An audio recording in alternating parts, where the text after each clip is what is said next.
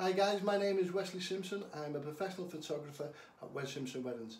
Today I'm going to show you what happens after the wedding day and give you a sneak peek into the design process of your beautiful wedding album. Every album we produce is designed in-house by myself and the team. We then ship the files off to Italy to be printed by the world's best manufacturer. All the albums come with a choice of bespoke options, but I really love a glass front cover. This would show the client's favourite image and then could later be displayed in the home as a work of art. We use lay flat technology so there's no loss of printing image. We can use double page spreads and every page would tell a logical story of the day. It's that logical story and the design process coupled with how I photograph the wedding which makes the album so unique and perfect. I'm now going to demonstrate how we do this. So once all the images have been selected and edited, they are then uploaded into the design software ready for designing the album. We would start with the front cover, which is normally a wow shot or the customer's favourite image. The left hand side would be bespoke with a leather option, usually a tone like a white or a cream or even a black, rather than a vivid colour, because the album is normally left out on display in the home like a work of art, and a neutral tone will complement any decor. We start the album with an establishing shot. This is a destination wedding which took place in Holderness, Turkey. If it was a UK wedding, maybe we'd have the church or the bride's home. With this one, it was the destination, and the bride and groom, Melissa and Joe, were getting married on the pier. So my background is I'm a TV cameraman. I worked in film, so that's ingrained in me in order to tell stories that way. Establishing shot, which establishes where the action is going to take place, and then we go in and tell the story within there. Normally we'd start in the morning with the bridal preparations. Again, big establishing shot in the middle, Melissa getting ready. In the UK, we look from, or in the West, sorry, we view images from left to right. We would start with on the left hand side and our eyes naturally take a Z formation. So I've got somebody looking in to draw our eye line down to Melissa, and then I've ended on the last shot of Melissa because it's the stories about her.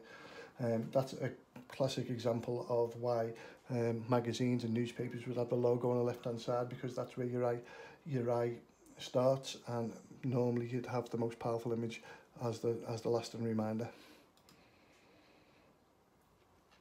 I photographed today 75% documentary, but details add an extra element and a bit of texture to the album.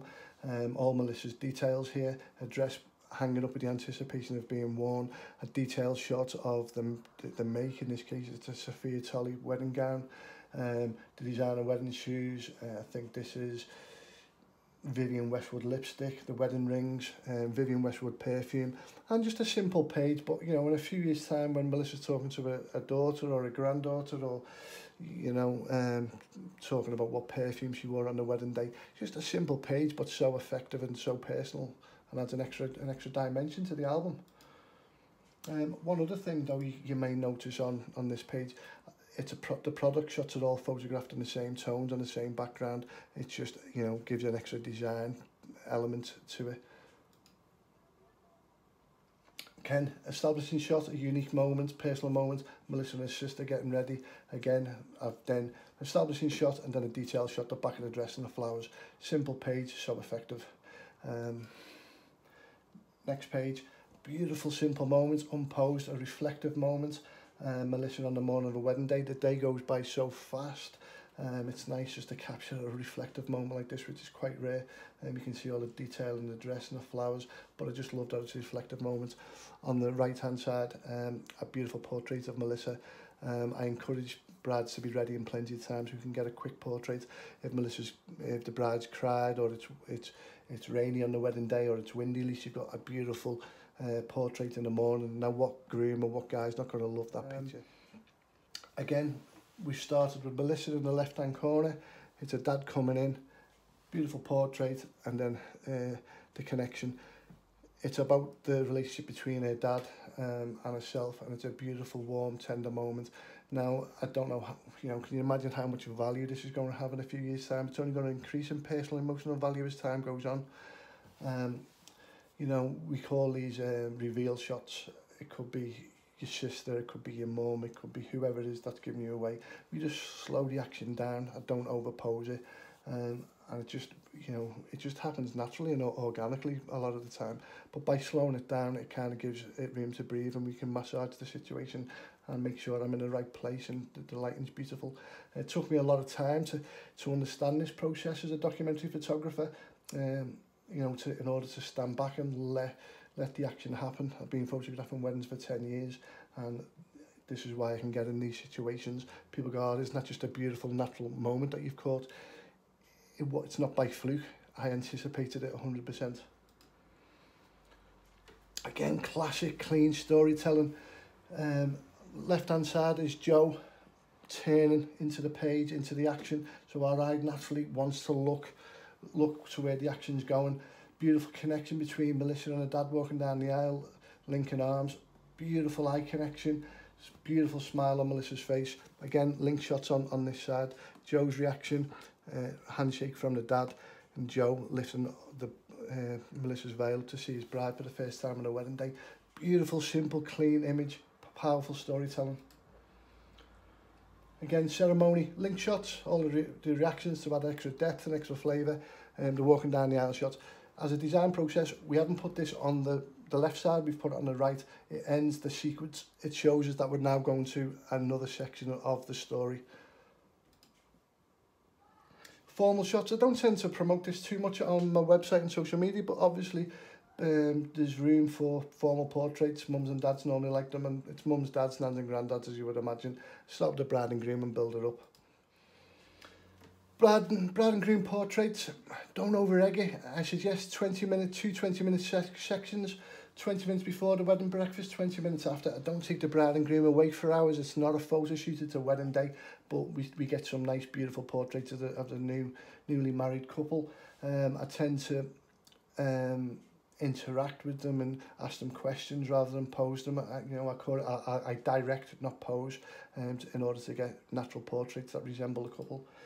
Because this was a destination wedding, we did a beautiful sunset picture. I think this image proudly hangs on Joe and Melissa's wall. And you can imagine this is halfway through the album, double page spread. Wow. Speeches, again, simple classic storytelling. The dad was standing up reading a speech, nervously with a speech in hand, a smile on his face. Big wow impact shot of Melissa and the reaction. Joe looking on in the background. It's in black and white. We've took the colour out of it not to distract from the image and the emotion, but it's clean, classic storytelling. Two images, so powerful. In 10-15 years time, Melissa will probably look at this and know exactly what was getting said, and more importantly, remember how she felt in that moment. Ended on a wow shot. Beautiful sunset portrait. We didn't plan on this happening. The waves crashing up in the background, I think it's a once-in-a-lifetime image, so unique. And I've ended on a third eye kiss. If you take a minute to Google third eye kiss, apparently it's one of the most beautiful or romantic places to be kissed on your forehead in between the two eyes. It releases endorphins or establishes a connection or something. But I end on a shot like this rather than a drunk first dance picture or anything like that. We can do first dance pictures, but I would still end on a portrait. The album starts with a establishing shot. It has a middle of the story throughout, and then we've ended with a wow picture.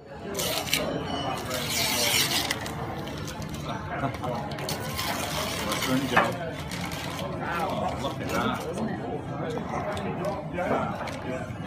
That's beautiful, isn't it? Come and see, look that up. Oh, look at that. Wow. Are you ready? Yeah, are you ready? Wow. Really gorgeous, that, isn't it? Look at that. I love that picture. I absolutely love that picture. That's incredible, isn't it? Wow, look at that. And what do you do? I should have said it. It's really heavy. Oh, look at that. Oh my word. No way.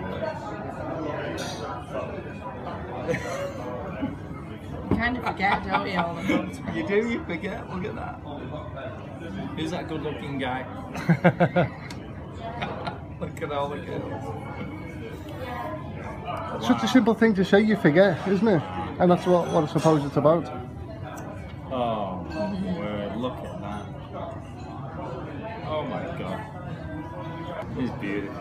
Absolutely beautiful. Beautiful. Wow. Look at that. That is amazing. Look at the colours on that. Grand finale. Amazing. Absolutely gobsmacked. Wow.